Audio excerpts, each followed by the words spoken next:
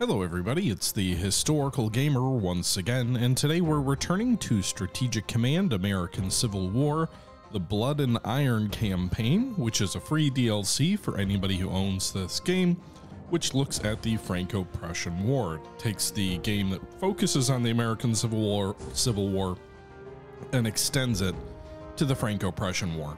This is episode, I believe, number 6 in our Let's Play series, playing as the Prussians or the Germans in this particular conflict. And so far things are going very well. We're at the outskirts of Paris. We've already caused Napoleon III's government to be overthrown.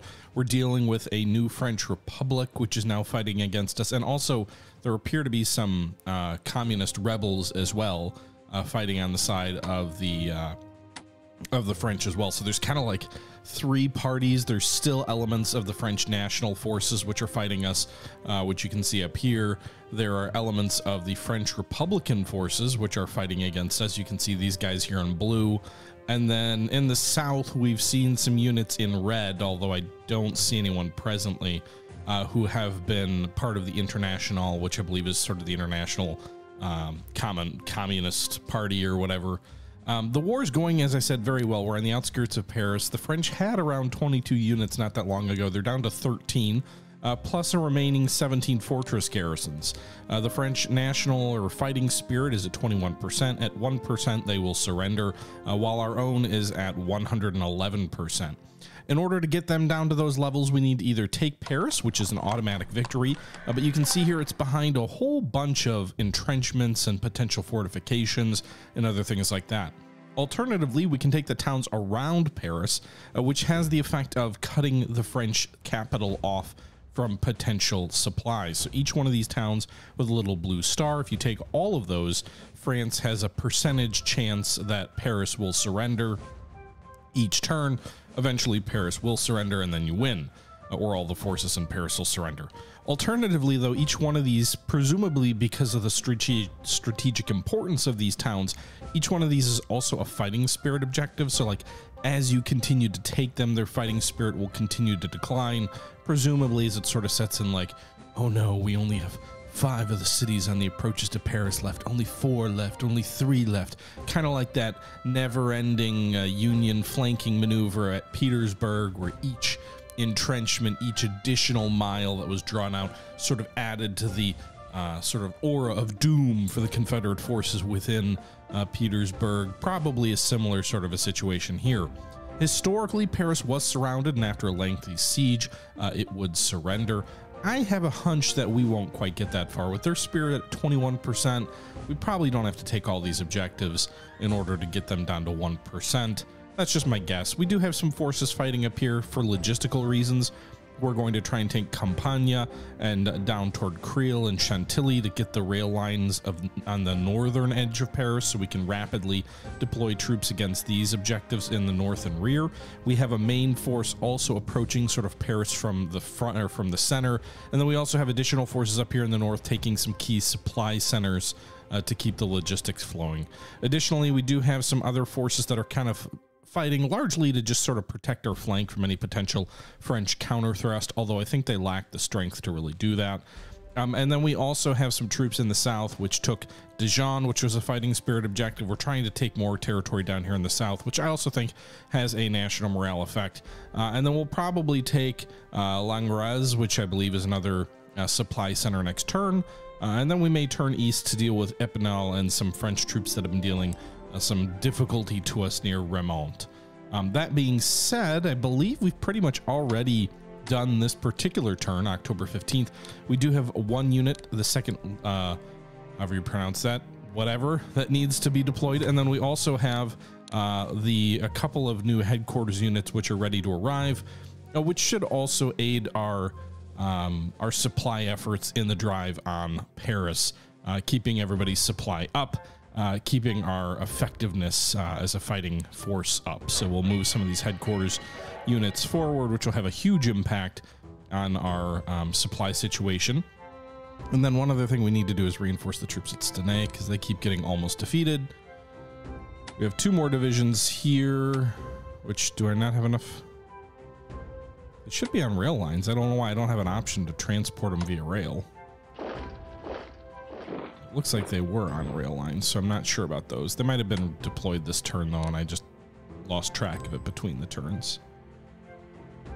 Let's maybe deploy those new divisions. I'm wondering if it makes sense to deploy them in the north to take some of these supply centers. They don't really matter. They matter to me. Von Manteuffel, you'll be given a pointless command in the north. You're probably better off used over here, but whatever. All right, so that's going to end the turn. So let's go ahead and move forward. Now, the biggest challenge we've really suffered lately has frankly just been 1, logistics, and 2, the weather. We're deep into the fall in France, and so you get like these alternating turns where you get rain and mud, which has a massive hindrance on your ability to march, your ability to fight. You know, you can generally, if you're like adjacent to an enemy unit, you can still fight somewhat effectively in the rain or mud. But if you want to move more than 1 hex in a given day, it's kind of that's the ball game. It really takes away your mobility. And so you saw the French there didn't really have a chance to do much because of the rain and mud. We don't have the rain to deal with, but we do have the mud to deal with still. All right, let's just deal with these annoying threats to our north by bringing in additional soldiers. If we were going to bring von Manteuffel's headquarters in, it only makes sense that we give him some troops to fight with. And then we've got this additional division over here, so the Landwehr division over here. I think we've probably got enough in front of Paris, so let's move these guys here. So we'll take out these supply centers gradually. Meanwhile, we do have to take out Lefebvre's fort up here. This is a supply center. So we'll just go ahead and shell these guys with some artillery. Let's also hit them with some siege guns. We've got some siege guns here firing out of Lyon. So I believe the reductions you're seeing there mostly are for supply. And then actually now these guys are reducing the fort itself proper, which should reduce our casualties considerably. We don't even take any casualties here, and we take the town. Can't really advance too much because of the damn weather.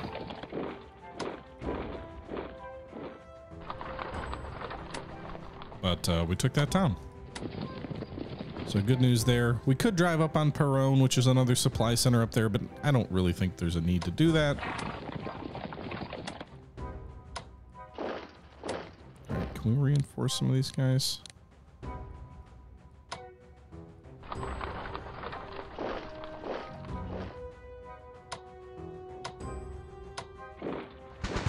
Maybe 2 to 4. These guys might retreat.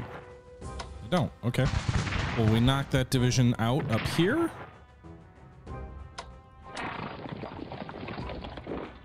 Take the town, move toward Crépy. And that now clears the rail line from Soissons all the way down toward La Bourgerette, or however you pronounce that. Let's reinforce those guys.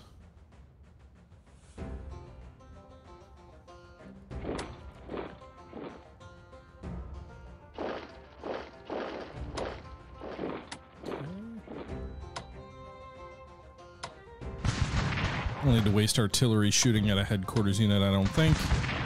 So we'll take the first of the fighting spirit objectives here in front of Paris at Lagny. We'll approach Bourgeois, or however you pronounce that, next turn.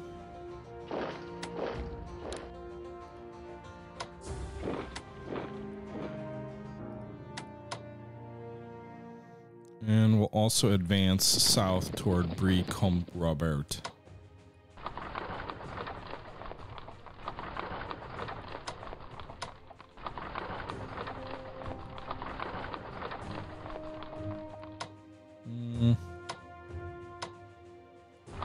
So when you have this many headquarters all in a small space, you kind of get a multiplier effect that you create like these zones of much greater influence of positive supplies here. So you can see like almost everybody's at 7 or above along this whole front, which is pretty damn good news for us.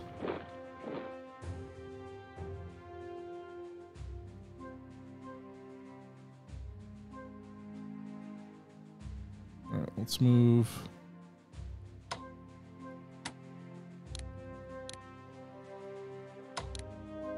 for Reims to kind of get these potential partisans under control by next turn.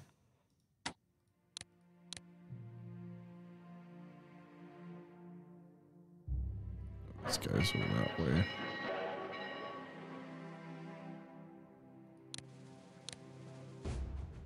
Okay.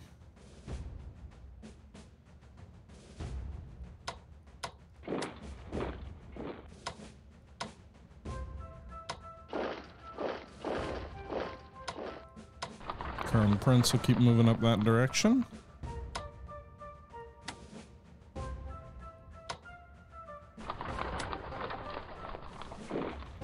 We'll take Dole.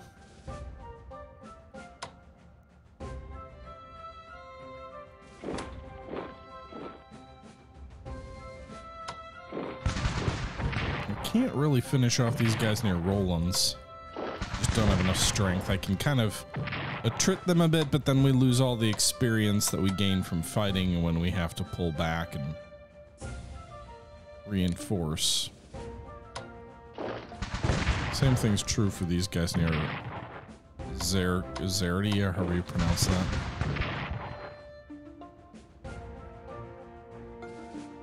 So that's that. Their national morale's at 18%, so I'm curious to see how much losing Langley impacts them. It might be enough to say they'll be done next turn.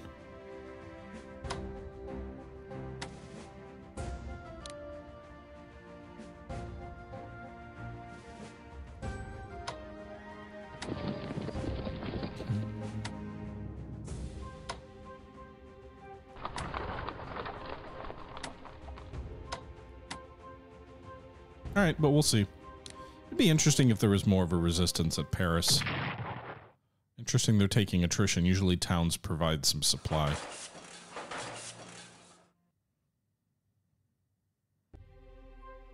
We didn't get a pop-up. Usually we get a pop-up saying like the loss of such and such city has impacted French fighting spirit or whatever, which is kind of surprising we didn't get that. It does look like the French are going to have better weather on this turn. And some new troops are being raised in Paris. Meanwhile, this brigade here didn't get to Reims yet, so we're losing logistics support and infrastructure support, which is probably why I can't rail those troops into Reims quite yet. But now that we've got them there, that should be okay this turn. All right, so it doesn't look like an interesting turn. I haven't seen this before. It is raining, so that will have some impact, but it is not muddy. So it's like firmed up ground, I guess.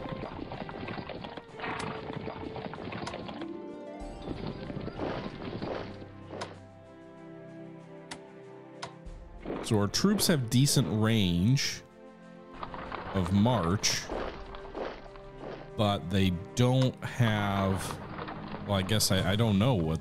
Like it doesn't seem to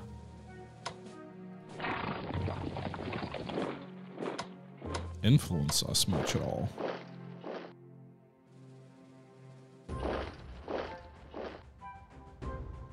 Okay, so let's see if we can take some of these objectives here.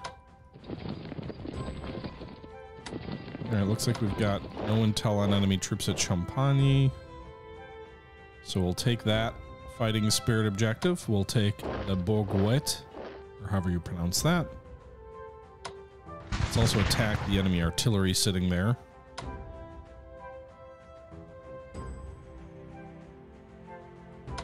Let's move these troops into the trenches adjacent, so that way they can't use those trenches against me.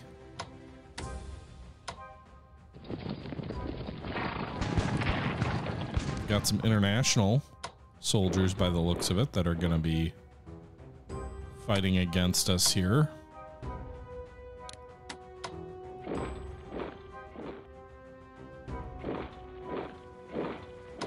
So they lost 2 national morale centers or fighting spirit centers this turn.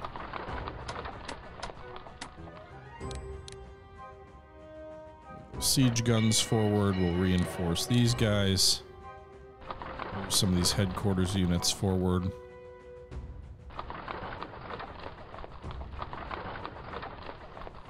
So we should have 10, 9, 9, 10, 9, 8, 7, 7, 8. Okay, so that's, I think, a good setup here. We'll move these guys forward via rail. And we might be able to take Brie, Robert next turn.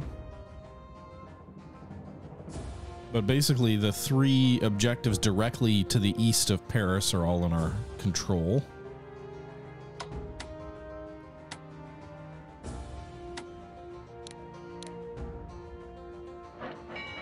We'll move some troops forward via rail.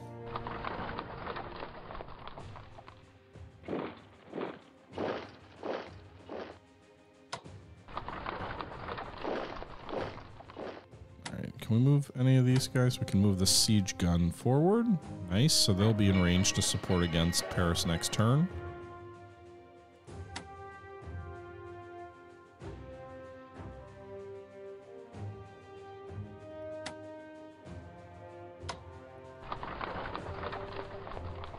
Okay.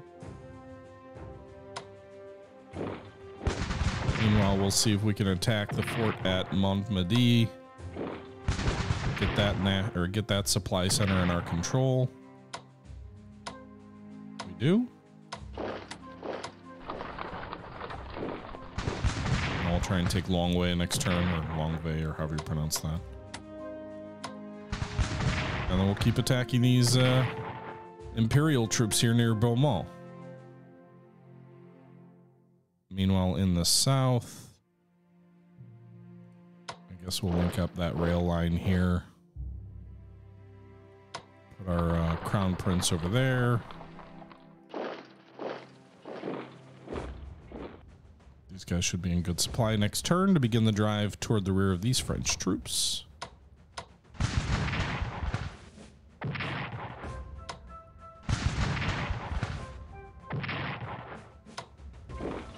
Okay. Maybe we can finally get our numbers to work against the French here in the south. Maybe they won't be able to keep taking these losses.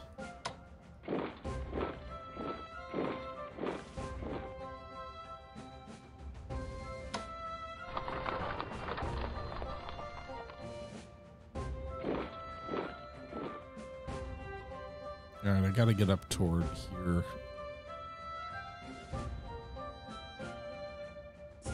Again, just taking more terrain seems to improve our overall economy and just generally help. Do I have anything left in Germany?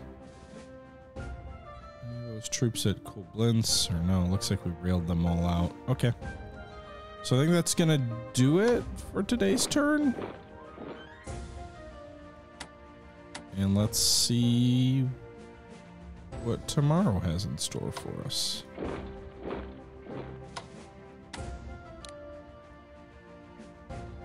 Okay. The final assault on Paris is about to begin, unless their morale falls so much by the loss of all these towns. Which it seems like they're still above 1%, so. They've got a lot of siege guns in Paris, but I kind of feel like a frontal assault is viable here. They don't seem to be so heavily dug in. And also most of the entrenchments to the east of Paris, these lines of trenches here along the rivers have been abandoned. They haven't been putting any troops there. And so we can just walk in and start city fighting right away with considerable artillery behind us. Although the weather's certainly not cooperating.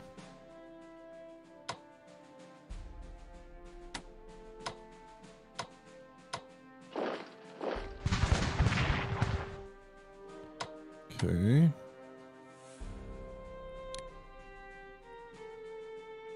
All right, let's hit this enemy artillery position.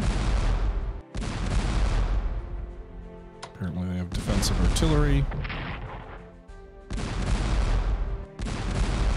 Use up their shells in counter battery fire. I want to take this objective because it'll let me push in on the defenders of Paris more closely with my artillery next turn. 0 to 7. Holy crap, 0 to 8. That was a bad day for that artillery piece, and they get destroyed. All right.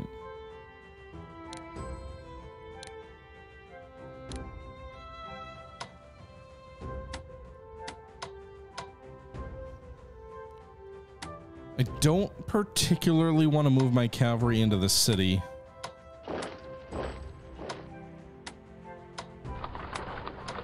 I think they will be vulnerable.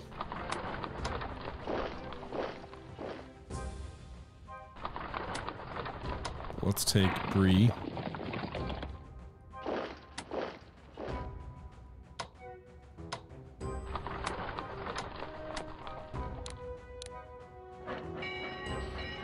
Right, so how will this look? 10, 8, 8. We don't have the best supply lines at the front here. But our artillery will be in a hell of a good position.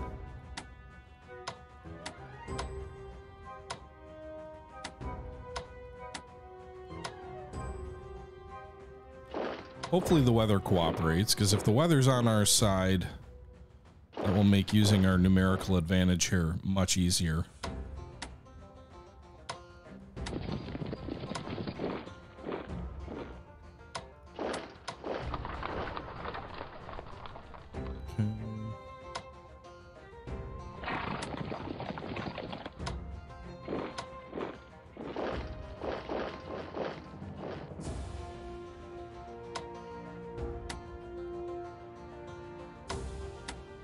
Where is the to the okay.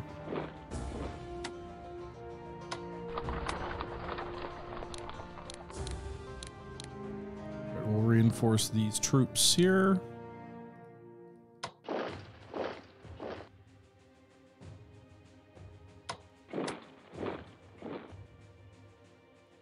And I guess we'll just see if we can defeat the fortress at Long Way, which we can't. Turn by with one unit anyway. And we defeated the Imperial troops near Beaumont. Nice. So northern France looks like we've defeated these forts on the flank. And we can begin moving on Mézeres, or however you pronounce that. Rocroi and Hirschen. So these northern forts. They don't really matter. I'm just trying to figure out how to use my troops.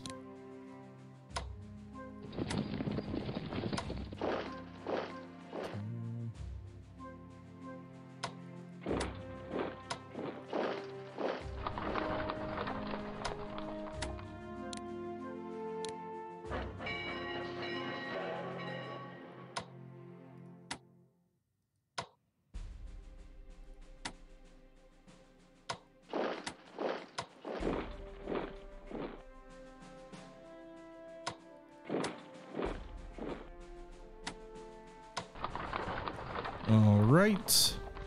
Defeat these guys. We are slowly whittling these French troops in the south down. If we can just take that town. Might get next turn. What does that leave the French with? They've got 11 units still.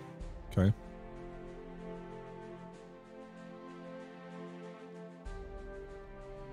All right, their morale will fall a little bit more because we did take another one of those objectives. Hunger in Paris reduces fighting spirit, so that's because we took another one of those critical cities in terms of the supply line. It is like the furthest east, so you would expect it in a realistic scenario it would have a minimal impact, like their supplies presumably are coming from the south and the west.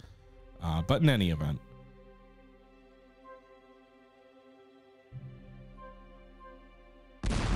So we've got French siege guns that are firing against our advanced elements here in the trenches on the outskirts of Paris. They're continuing to raise fresh troops and presumably digging them in the city itself. Only the troops to the west of the city are actually in the trenches. Again, bad weather. We're just going to begin the work of whittling these guys down one hex at a time. We'll use the siege guns here. And it looks like we also impact their economy. They lose MPPs each time we bombard one of these industrial or city hexes. Let's hit these guys with the northernmost unit because I want to try and also take out the artillery this turn. Right, there we go. We destroyed that lead division. We took one of the hexes here. Alright, I don't know why I attacked before the artillery bombardment, but we'll bombard them now. Let's see if we can make sure to destroy them. Alright, so we got that siege gun. We are now adjacent of the Paris hex itself.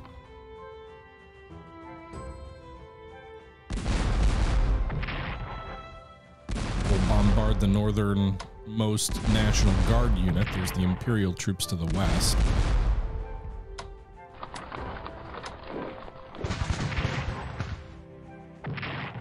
All right, so we attack there.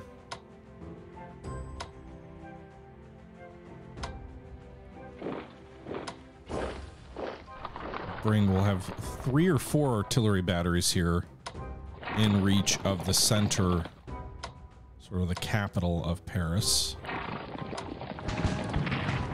Only have a couple of units adjacent and able to actually attack directly.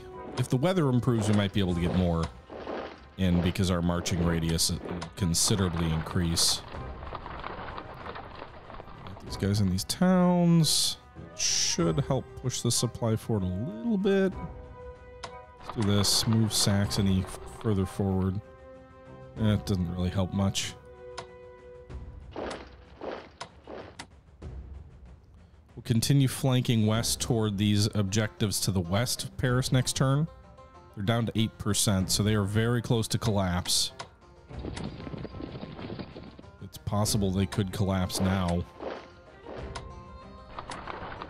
Especially if we take, you know, really any more towns.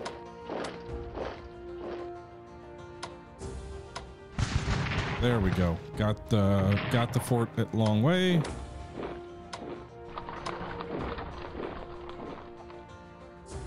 Okay.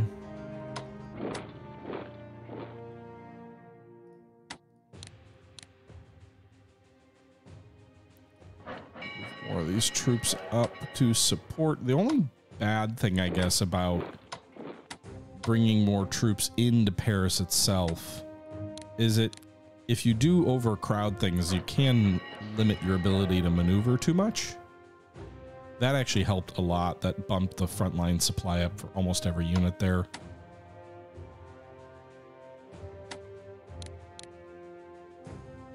That artillery won't be in range, so we're just gonna hold off on moving any of these other guys.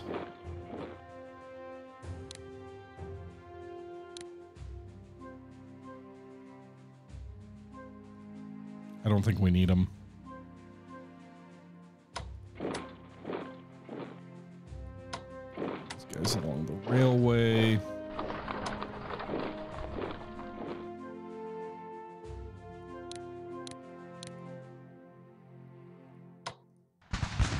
Just finish the troops down here off.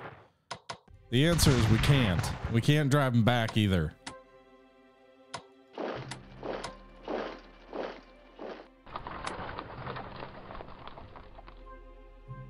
Okay.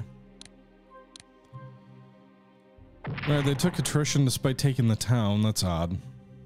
Let's see what. All right, so the French are going to get good weather in late October here. We'll see if they launch any counterattacks out of Paris with those nationalist troops here. Those are only, that's a brigade. It's an elite brigade. It's got 11 out of a potential 10 strength, but it's only a brigade, which is kind of interesting. They haven't tried to swap a division out. Although I suppose if they're entrenched, that may not be a sound move. Meanwhile, we get rain again, so. These guys are dug in, only 2, so they're not even in a fortress hex. We'll go ahead and use our siege guns against them. That should hurt their supply and readiness and morale as well. So you can see right now this unit has 65% readiness, 75% morale. They had 2 entrenchments. Let's see if the siege guns reduce their entrenchments. They do, so their entrenchments are gone. Meanwhile, their morale, their readiness is 61, morale is 67. Go ahead and use our field guns here.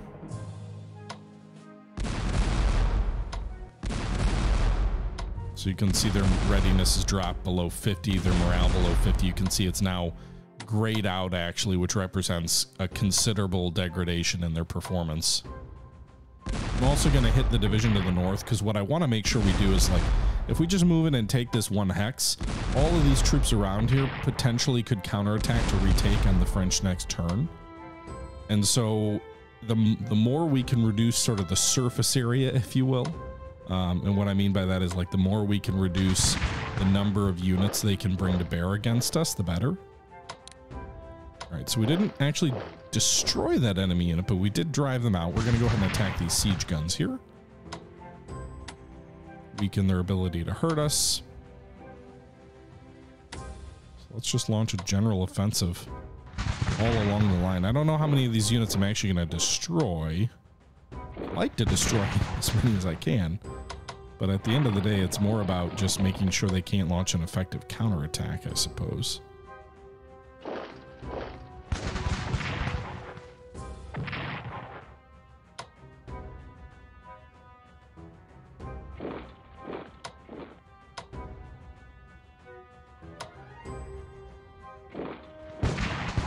Okay.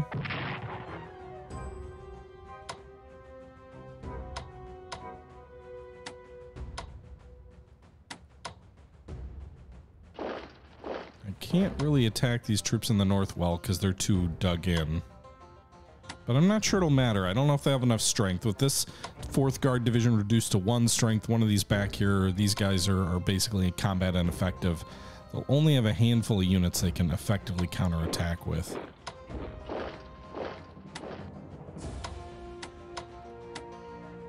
So we'll see. Meanwhile, do I want to do anything anywhere else? Hey, look, we're almost to Sedan. We can't quite get there this turn, but the historical location of the decisive battle is within reach. I think it's over. I mean, I don't think they're gonna do much with their counterattack. Maybe we can take Roland's down here in the south. Oh, we still didn't defeat them.